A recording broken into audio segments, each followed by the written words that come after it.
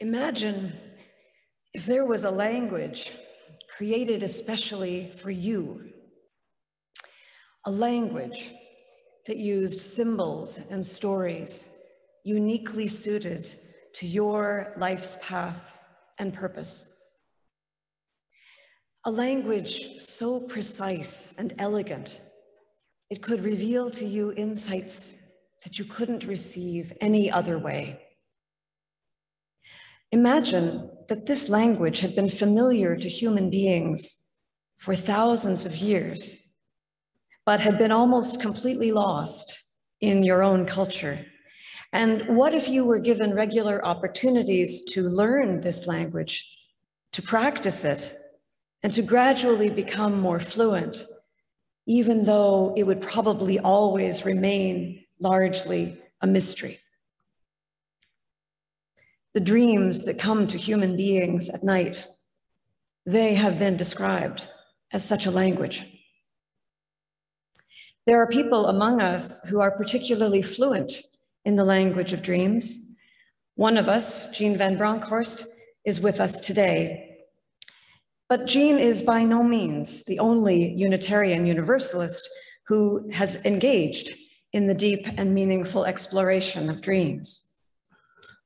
Reverend Jeremy Taylor, who lived from 1943 to 2018, Jeremy Taylor was the co-founder of the International Association for the Study of Dreams. In his book, The Wisdom of Your Dreams, he wrote that dreams come in the service of the individual dreamer's health and wholeness by speaking in a universal language of archetypal symbol and metaphor. He also said that the generic message of every remembered dream is wake up, pay attention. He revealed how dreams can be used to support our growth and our development in every facet of life, including becoming awake to our unconscious biases. That is, our attitudes, which create the barriers to full inclusion that we as Unitarians are trying so hard to remove.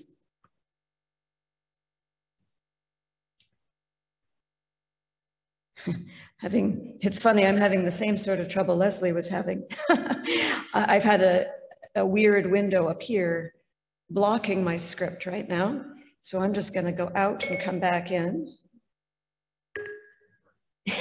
That's one of those weird things.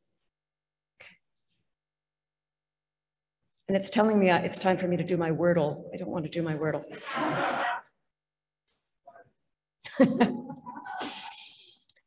All right, I'm back. Reverend Taylor revealed how dreams can be used to support our growth and development in every facet of life, including becoming awake to our unconscious biases, our attitudes which create the barriers to full inclusion that we as Unitarians are trying to remove. Reverend Taylor went so far as to say that in his view, all collective prejudice and oppression, including our destruction of the planet, is the result of unconscious projection onto others of repressed and rejected aspects of ourselves. He wrote, if we are to survive, we must learn as much about our own unconscious depths and creative possibilities as we know about the structure of the atom and the makeup of the stars. Our dreams, he wrote, are an indispensable key to that learning. We must consciously explore this realm further. We can afford to wait no longer. This past weekend, I was able to attend a talk by poet Kathy Smith Bowers, who said that the kingdom of heaven is within you, and it is a dialogue between the conscious and the unconscious. The kingdom of heaven is within you, and it is a dialogue between the conscious and the unconscious. In her talk, she held up the value, indeed the sacredness, of the images that arise for us in dream work as well as in every form of creative expression. I share her belief that our lifelong dialogue with those symbols and images can lead us ever more deeply into the heart of life, so that we may join more freely with others in the urgent work of love and justice. As Unitarian Universalists, we have been blessed with the invitation to engage in a free and responsible search for truth and meaning. Sometimes that search takes us outside ourselves, and other times it leads us within. To tell us more about how dreaming can be part of our awakening, and to share her own personal and powerful experience with the wisdom of dreams, it's my great pleasure to introduce Jeanne Van Bronkhorst.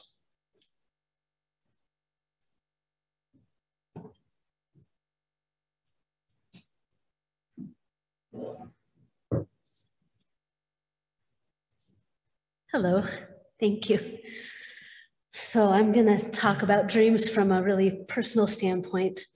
My dreams really set my life on a path full of wonder from my earliest childhood. I had really vivid dreams, and some of them were powerful enough to stay with me for decades. My parents encouraged me to ignore them and get on with more serious work, especially as I grew older. But the great joy and freedom I so often experienced in dreams kept me circling back to them. I studied psychology in part to understand how we can imagine our lives, both awake and asleep. And when I worked in hospice care as a social worker, supporting the dying and their families, I listened in awe to the ways dreams and dream sharing helped people find peace and reconciliation, courage and hope in their last months of life. In my life, I have built a partnership with my dreams based on 4 ideas: that dreams are fundamentally us, that dreams are meaningfully connected to our waking life, that we can build our dreaming skill like any other skill, and dreams can open us to something greater than us, to our community, to our families, to the world, and to the mystery beyond understanding. So I want to tell you about all of this through a recurring nightmare I had. Through my childhood, I was chased in my dreams by Sasquatch, Bigfoot. And each time I was terrified, running through a dark forest and hearing it roar behind me, knowing if it caught me, it would kill me. I always woke up before that happened, but I hated this dream. Didn't know what to do with it. When I was 22, I had the nightmare again, but this time I told someone who understood dreams, and she asked me, well, why is it chasing you? I said I had no idea. And she suggested next time I should turn around and ask it. And my first response was, is that even legal? Everyone I knew had told me the best way to handle nightmares was to ignore them, to shut them down, to focus on reality, and they will go away. No one ever said I should invite them to talk to me. The next week, I had the dream again. And I remembered as I was running to ask this question. So I turned around and pretty much shrieked at it, why are you chasing me? And Bigfoot stopped. And he caught this confused look on his face. And he said, you asked me to chase you, didn't you? I'm showing you how I guard your treasure. I was astounded. I caught my breath and told him, I don't want you to chase me anymore. I don't like it. And what treasure? So this idea of consciously interacting with dream figures, either in the dream or in our imagination when we are awake, is grounded on these first 2 ideas I mentioned, that dreams really are us. They come for our benefit. They come, as Jeremy Taylor said, for our healing and wholeness. We have one brain that experiences life from both waking and dreaming perspectives. We have one heart, one life. This was my dream, my monster, my fear, my need, and my decision to eventually confront that fear. When I remember that my dreams are really there to talk to me about my life, it is easier to see that they come for my benefit. Psychologists say dreams give us a safe space for experiencing strong emotions, working out life challenges. Even the scary ones can give us valuable insights. The Jungian goal of integration includes embracing parts of ourselves that we might not recognize or accept at first, and we often encounter these aspects in dreams first. At 22, I was not ready to embrace this monster part of me. But now that I was talking to him instead of running away, it put me into a brand new dream.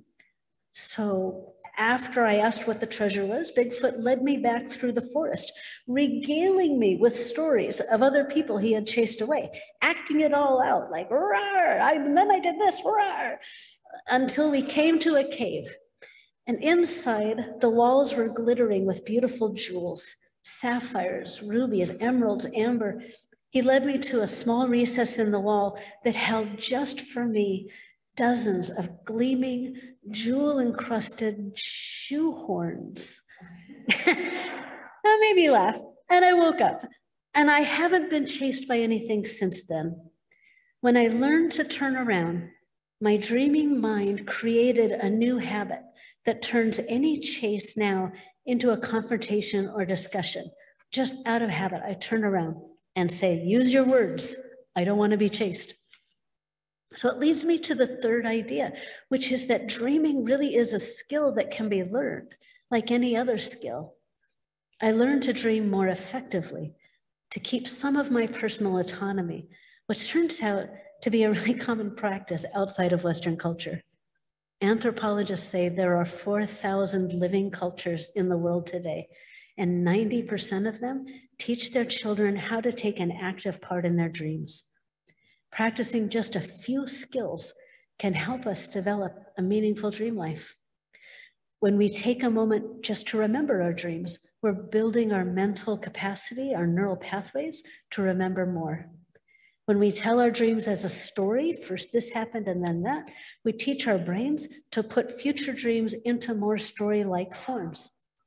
When we explore a dream's connection to our waking life, we're teaching our dreams to become more clearly connected to our lives. Less nonsense, more stories, more relevance. For a long time, I remembered that chasing dream as the time I learned that I could push back at monsters.